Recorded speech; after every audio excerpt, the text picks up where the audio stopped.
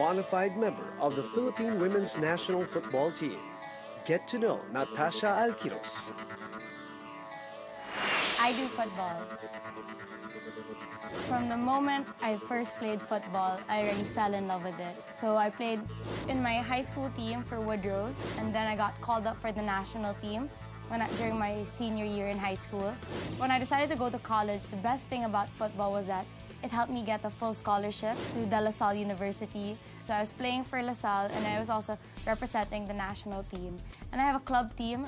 My club team now is Green Archers United for the women. For me, one of the best things that you can learn from playing football, you learn how to lose. Because anyone can be a winner, but not everyone can be able to take losing and turn it into a positive experience. I do sports analysis. Well, for me, it's such a great experience to be able to talk about what I love to do, especially for the UAAP.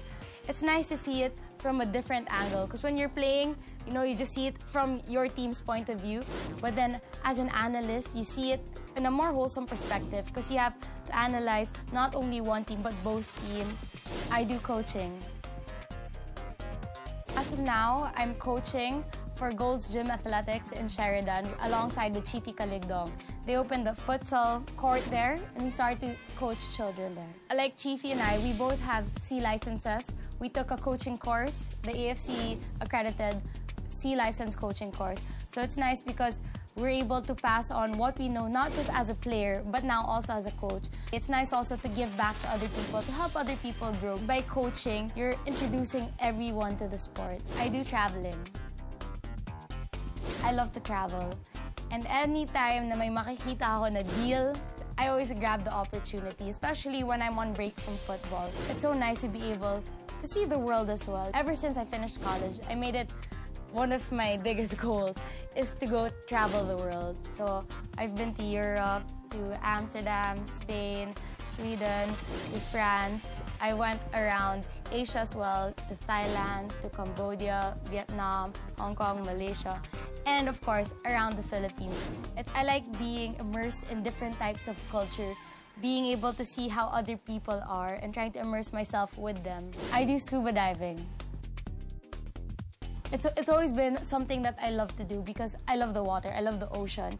My favorite adventures have to do when it has to be in the beach or wherever I get to explore in the water. That's why I decided to go scuba diving and take the classes to be able to scuba dive all the time. So wherever I go, I can be able to see not everything is just above the ocean, but underneath as well. I do skimboarding. Skimboarding, it makes me feel like I'm gliding on the sand. And I love trying to do new tricks, especially because I feel that as long as it has to do with the water, I'm not going to get hurt. I feel invincible, actually. As long as it has to do with the ocean, with the water, even if it's just sand, I feel more confident. That's why I feel that hindi ako masyadong natatakot. I do hiking.